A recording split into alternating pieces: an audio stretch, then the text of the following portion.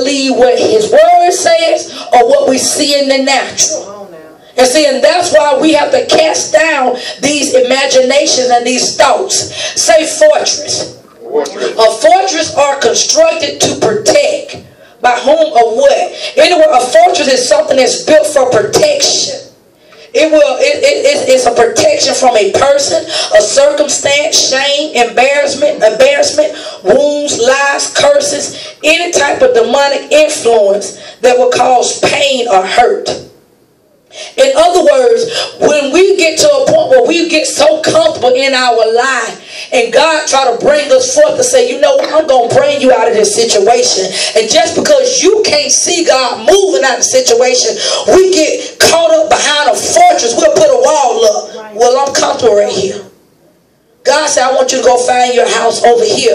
And you say, well, God, my credit score is this here. That don't make sense to me. But see, a fortress is that lie of the enemy that telling me that I can't go find no house because my credit is jacked up and I don't see how God gonna bless me with no house.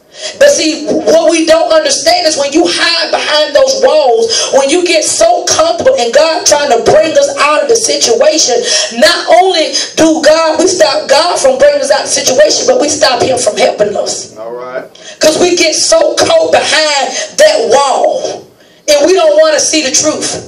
See, it's one thing when we're dealing with these evil decrees, we got to first be willing to see the truth about ourselves. Well, to tell the truth, no, I'm not walking in faith. To tell the truth, no, I'm not believing like I need to believe. Well, to tell the truth, no, the word of God, I see what it says, but what's inside of me stopping me from believing what God is saying? Because they're telling me somewhere in my life, I have been believing a lie. God, I need you to show me where did that lie come from? Because see, you got to remember, when a door is open now, the enemy gonna come in. See, because if we don't find out where did we open up that door. See, God had to show me about even a couple years ago, even about with belief. I was like, well, how can God heal us by just speaking the word? I said, that's just crazy to me. Being in the ministry and everything, but that was crazy to me. I would believe for some things, but some things I'm like, I don't know.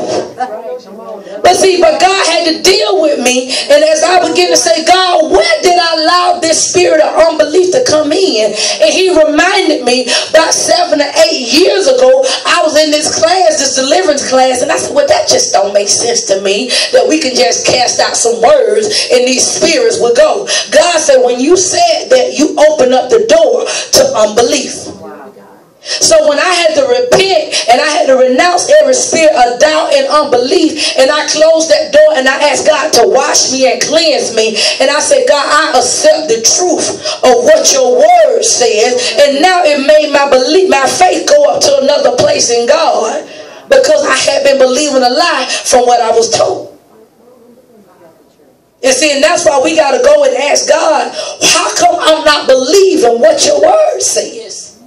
See, we're believing for the headache, but he's saying that I want you to go get this building over here, and you trying to figure out how in the world that's going to work. I ain't seen nobody who's going to help me. I don't see how you going to do this. But he's saying, I need you to believe me. Because see, you got to go back to our father. Who is our father? Our father Abraham. Remember when we talked about that last week? When we read Romans 4? Remember how even the Bible said that even when he told Abraham, I'm going to bless you with a seed. The Bible said it was accredited to Abraham because Abraham believed. So Abraham did not even worry about his body was as good as